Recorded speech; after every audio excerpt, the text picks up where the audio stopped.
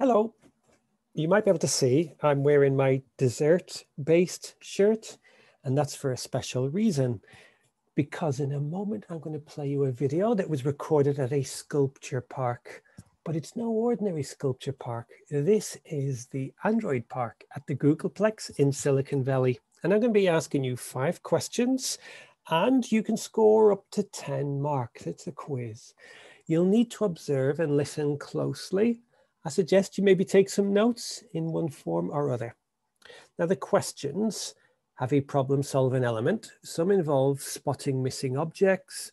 There's an odd one out question, a puzzle, and some debugging to do as well. Now, I'll be playing the video twice. The first time as I ask the questions, and then the second time I play as I reveal the answers.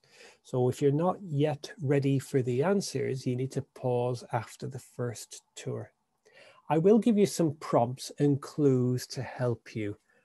Good luck.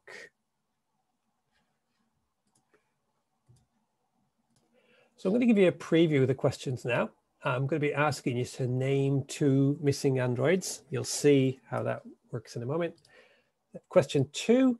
I'm going to talk about an imposter, and I'll be asking you which is the imposter and why. And Google shut this imposter down in 2020, and I'll be asking you why they did that. I'll also be asking you for question 3, why Android 10 and 11 haven't followed the same naming tradition. And then I'll be asking you to list 4 sculpture repairs. Again, I'll explain. And then I've listed all of the tasty treats, cupcake, donut, and so below. So now we are going to go on our first tour. So I'll just get it full screen and we can play. Now, Google acquired Android in 2005, the mobile operating system. Cost them $50 million. The first 2 releases of Android were codenamed after famous robots, Astro Boy and Bender. But a project manager at Google named Ryan Gigson, he decided to change the names based on tasty treats instead. And every release was then in alphabetical order. So we started with cupcake and then donut followed a year later. Every time a new version was released, there'd be a grand unveiling of a new Android statue on the lawn outside the Android offices. The statues chart a 15-year history of Android releases, and they're mostly made from foam, as you can probably see here. Now, we're looking at the honeycomb sculpture at the moment, and you'll see that some of them haven't survived too well. Well, it's obvious, I suppose. If you're going to spend your life outdoors exposed to the high California temperatures and maybe some visitors coming along want to grab themselves a trophy or a souvenir or maybe vandalize the statues.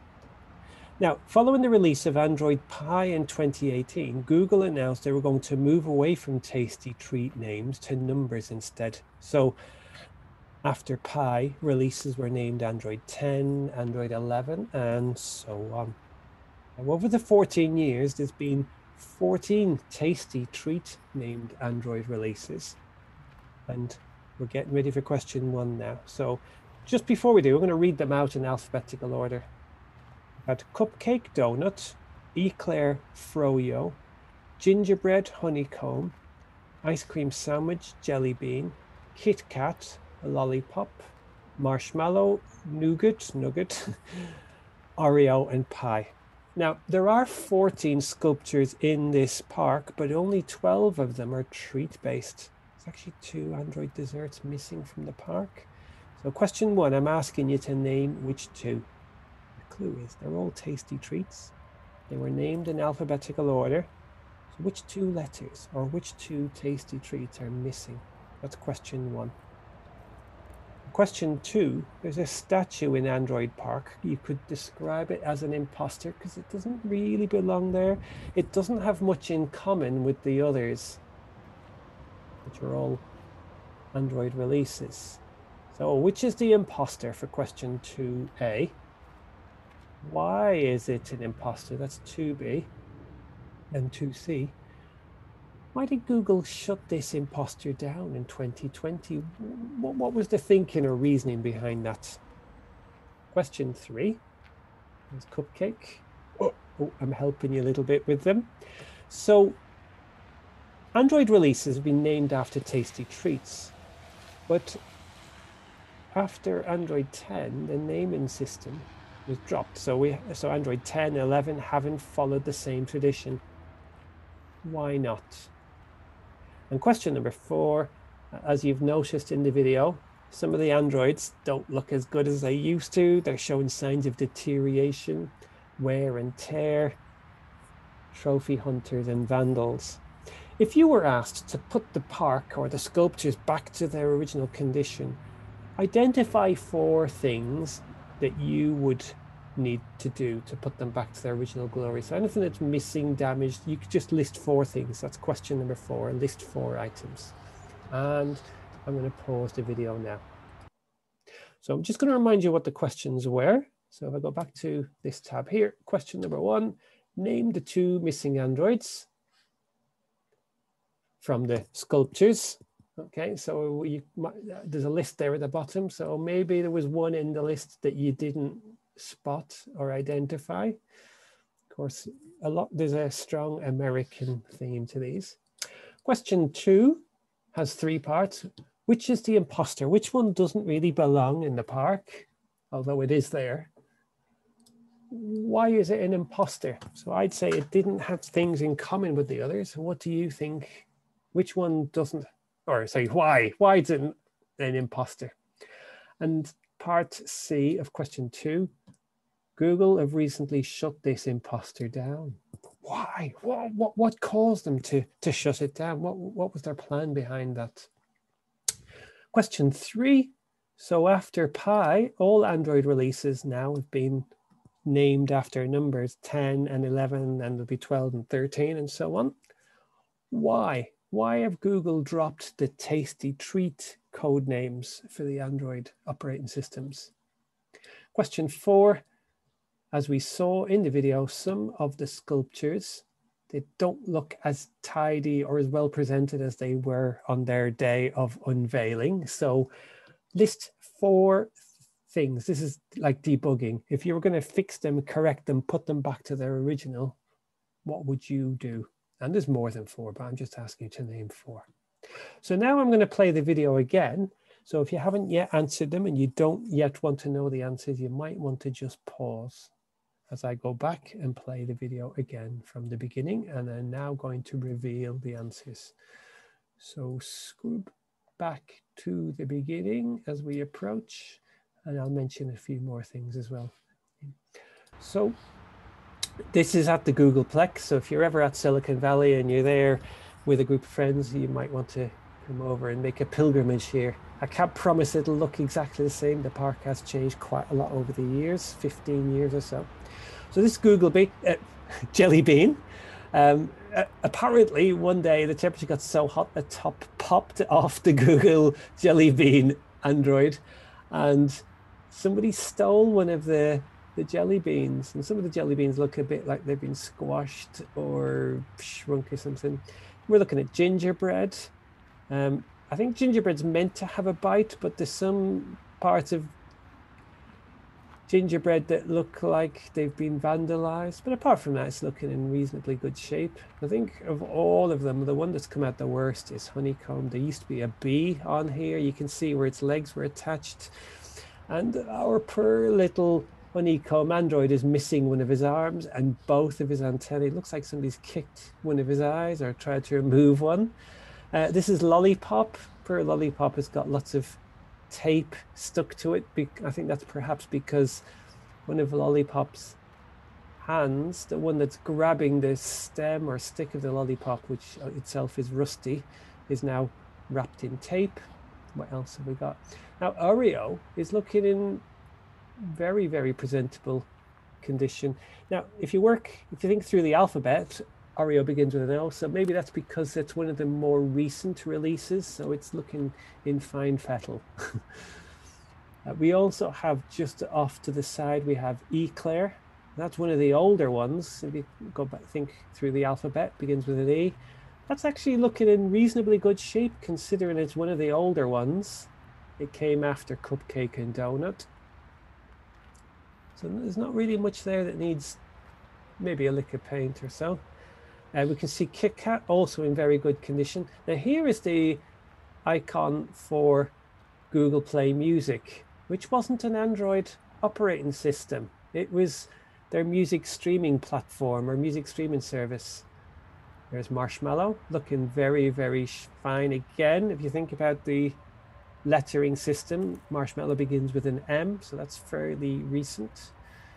And here we have, so some people are not quite clear what this is. This is Froyo, so it's a frozen yogurt dessert. So we've got the frozen yogurt with the fruit. If you look closely, you'll see some of the fruit is a little bit damaged. The donut is missing some of the sprinkles, some of the foam has been damaged, removed, could be wear and tear. Let's look through the Froyo and we can see again Kit Kat, honeycomb, gingerbread. So if you haven't already figured out, I'm over to the side, what have we got over here? We've got Cupcake. If you haven't really figured out the two missing ones, so the letter N for nougat, or nugget, depending on where in the world you are and how you pronounce that word. The other one that we're missing, so this is here is ice cream sandwich. The other one that we're missing is pie. So it's the two desserts, treats that begin with the letter N for nugget and P for pie are missing. Do you remember question 2? I asked you, which is the imposter? So the imposter would be the Google Play Music because it's not an Android operating system release. Why is it an imposter? Well, I've just explained. It doesn't have much in common with the others. It was shut down in 2020 because they've moved all of their customers of their music streaming platform over to YouTube. I'll just pause that video there. Question number 3. I asked, why have Android dropped the naming tradition of tasty treats? Well, there's a lot of speculation that it was because 10 would have been starting with a letter Q, and there aren't a very large number of desserts that begin with the letter Q. You could have had a fruity quiche, perhaps, but there was also the problems about how that might have been pronounced in other parts of the world. So they may have also realized as you get towards the latter end of the alphabet, there's not very many desserts beginning with the letters Y, X, and Z. So the final question, I asked you to list 4 repairs that you could make or that you would want to. So you could probably list 4 just on the honeycomb one. So I'm going to reel off a list of them. So the jelly beans, you might have noticed they'd faded in color. You probably didn't know there was one missing until I told you.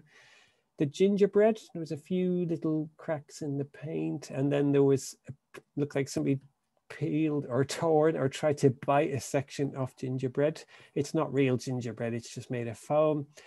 We talked about the honeycomb missing, the Android's missing an arm and both antennae, and the bee is missing. Lollipop, you probably saw there was tape stuck to lollipop.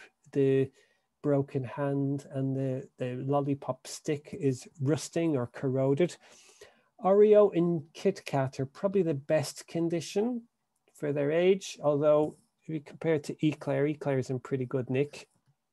Headphones is in a pretty poor condition. I mean, that's nearly 15 years old, the Google Play Music, and you can just see now in the video, there's some paper peeling off, the paint's faded quite a lot, water damage has got in there. Cupcake and Donut were missing their sprinkles. Maybe somebody tried to remove them as souvenirs. The ice cream sandwich is missing one arm, as you can just about see in this image here. And then there's a large Android, which is not necessarily a tasty treat named dessert. So you could also say that was an imposter. It doesn't belong in the park necessarily, but it is an Android. Well, it's missing 2 arms. Now I can stop sharing the video. So there we are. I've asked you some questions. I've told you the answers, and all of these are part of a mini expedition. I've been working on a tour to Silicon Valley. If you want to know more about it, then you get in touch. But there are some more hidden features of Silicon Valley like this. So thank you. Thank you for coming along, and hope you did well.